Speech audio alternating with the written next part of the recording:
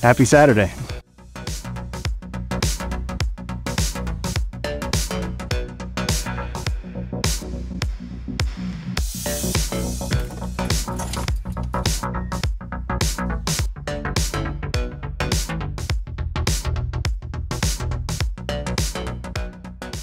Today is Saturday, December 5th, week 49 of 2020. We've had a great week. I hope you have too.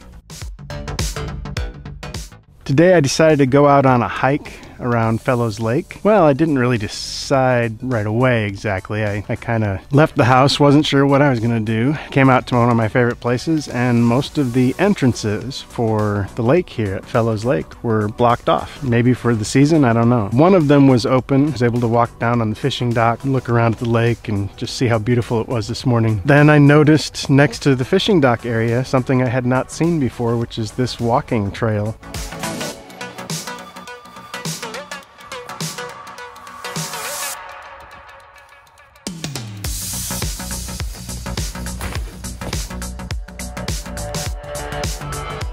I think I might be a little bit out of shape. I need to go hiking like this more often. Whew. I wouldn't be so out of breath. I think that should be a 2021 goal. I'm a few pounds overweight, or kilos, depending on what part of the world you're in. And oh, look at that. It's going downhill here. Yeah. Maybe I can find a nice place to sit and just talk. I think, ooh, look at this up here. Fallen down tree over there. Let's go over there.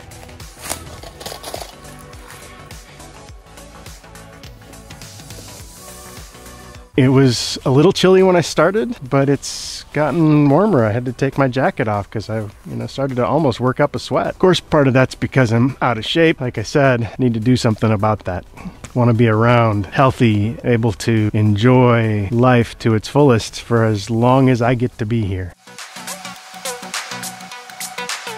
It's a beautiful, beautiful morning. There's a little stream going through over here, and you can hear the water trickling. It's just so calm. Week started out on Sunday the 29th. We went to church that morning and then went to a friend's birthday party. On Monday, that was the last day of my staycation. I enjoyed a nice 10 days off. In the past, I used to not let myself take vacations very long. I guess I don't know, I think I lived out of fear a lot of the times in my work, that I had to be constantly there, constantly available, that if I didn't, I might end up unemployed. And I don't know, I've learned since then that what I provide for my company is valuable. If something were to happen where they didn't see that value, someplace else would, because what I do is helpful, whatever organization I work for.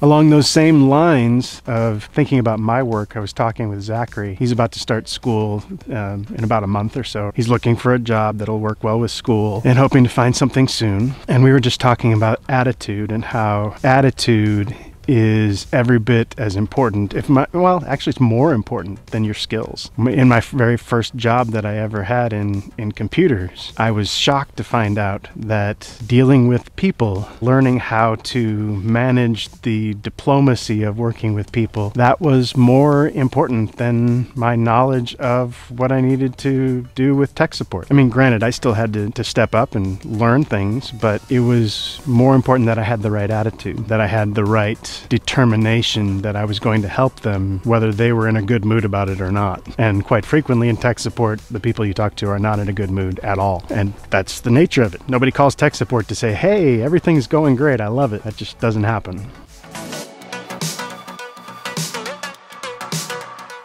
On Monday, I also had a great conversation with a friend online about just stories of our lives. I realized as we shared stories of how we met our wives and things like that, I realized that there's a lot of stories there that I want to make sure and put inside of this vlog here. I want to take the time to tell the story of how Jill and I met. Jill and I met in college. I was 18 years old, she was 19. We both tried out for a play called You Can't Take It With You, and we both got parts in that play. The day of the first rehearsal, I was sitting outside the theater, waiting in the lobby for the doors to open for practice. I was sitting on the ground listening to my brand new Walkman with earbuds in. Jill came over and she said hi, and she said, "What are you listening to?" And I said, "The Little Mermaid."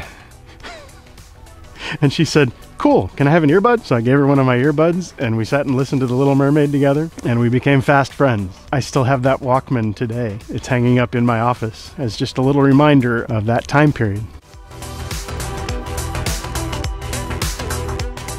On Tuesday, that was December 1st, we said goodbye to November of 2020. We're now into the last month of 2020. Many people are very much looking forward to 2021. All our hopes and prayers are that it will be better than 2020 was, which won't be too hard to do. That bar is not set very high.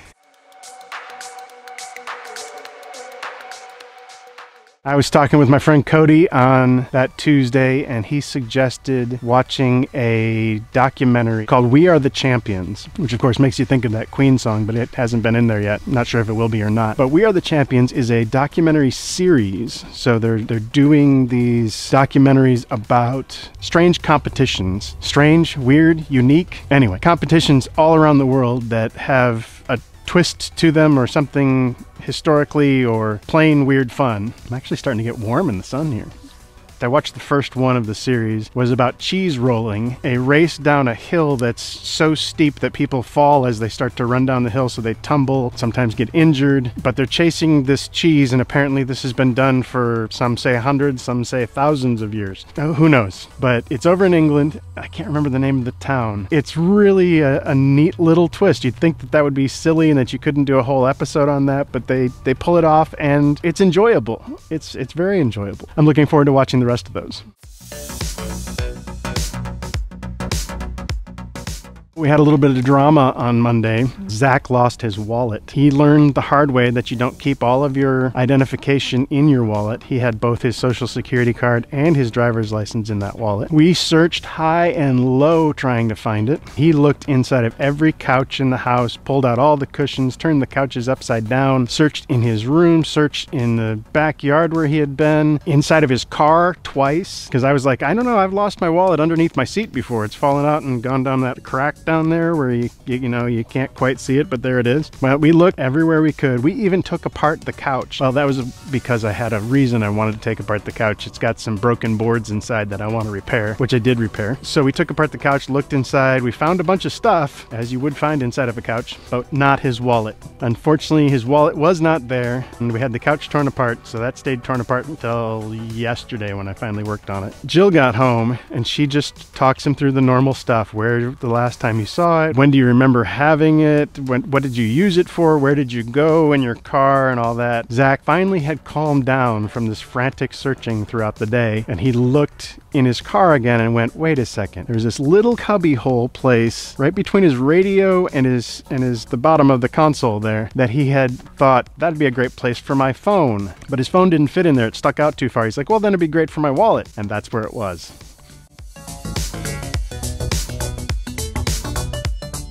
On Wednesday, for some reason, Ben came up to me and said, hey, Dad, look at this neat trick, and he pulls a dime out of his nose. First of all, I thought he was past the age of sticking things in his nose, and I said, do you realize that could be dangerous? He's like, how? It's right there. It's like, well, what if you laughed or coughed or something, and then you sucked it up inside your face, and it was like up inside your sinuses? He's like, oh. We'd have to take you to the doctor, and they'd have to get up in there with a thing and pull it out. It'd be very uncomfortable for you. So maybe not stick dimes in your nose? He's like, okay.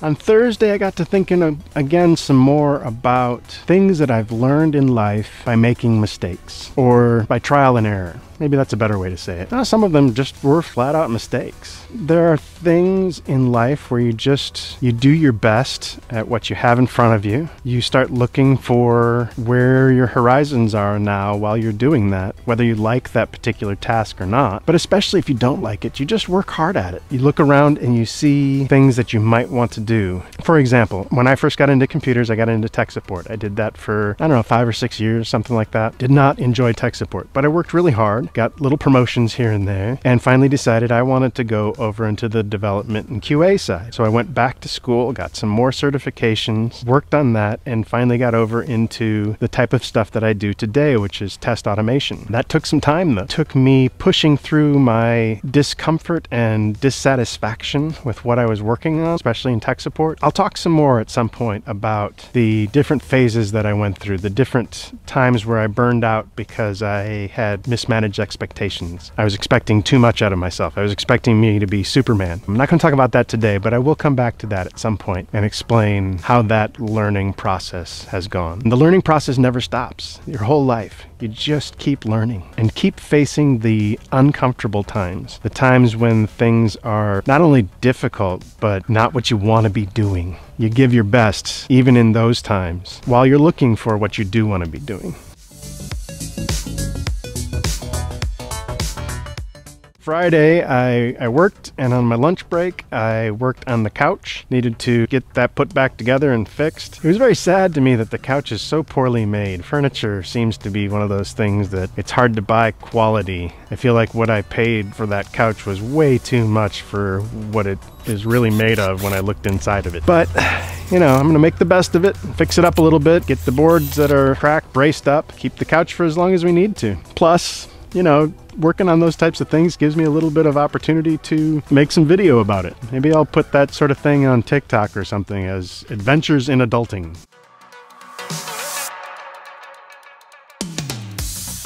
And that brings us up to today, Saturday, December 5th. 2020. This morning I was thinking about the fact that wintertime is my most difficult time for energy. I find myself sometimes moping a little bit that, you know, I start work in the morning in the dark, and by the time I'm done working, it's dark. So I could mope about that, but there's got to be ways to stay energized, grateful in the middle of the seasons, both literally and figuratively, where they're not as much fun as other seasons. It reminds me of a quote, I think it was Denholm Elliott in the movie A Room with a View. He was saying he didn't need a room with a view because, I hope I get this right, because the sunshine is in his heart. The view is in his heart, and that has stuck with me. I haven't watched that in, oh gosh, almost 30 years. That has stuck with me though, because that's a skill that needs to be cultivated to have a joy, have sunshine, have a view in our hearts when the view around us is not matching that. That type of thinking about the world helps us to navigate. It helps us to encourage others and stay encouraged in our own hearts. And there's an aspect of you get what you give. What you plant is what you're going to harvest. That's true with so many things, if not everything. Not that you get a direct proportionate. I mean, even with the analogy of planting, there's certain amounts of the harvest that doesn't come in because weather or animals or something eats it away, damages it. But with the world and people, if you want kindness coming to you, you need to give kindness, whether people deserve it or not. And quite frequently, they will not deserve it. But some people's hearts will be touched and they will reciprocate, and you'll find your tribe in the people that want to be a part of the things that you want to be a part of.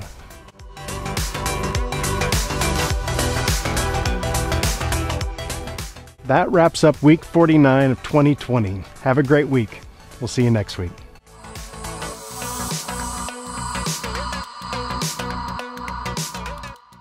Yeah, 2021 I think would be a good, not that there's ever a bad time to get in shape, but it'd be a, you know, as good a time as any.